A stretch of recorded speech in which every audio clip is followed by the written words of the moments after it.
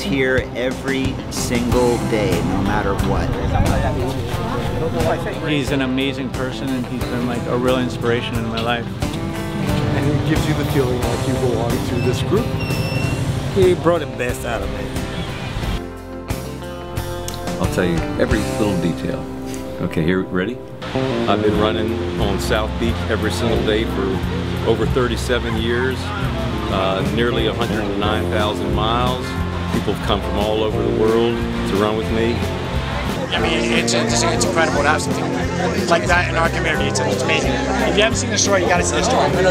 My real passion, besides running, of course, and getting people healthy, is songwriting. I've been writing songs since I was 15 years old, which is 1965.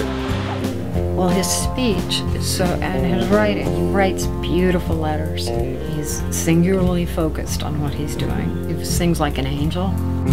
I was always leaving someone behind, traveling 100,000 miles, 8 miles at a time, searching for the His songs are definitely a way of expressing himself and what he's feeling, and full of a lot of character. He sang us one of his songs from his CD, and he goes, "And the road is long," and that is my favorite Raven moment.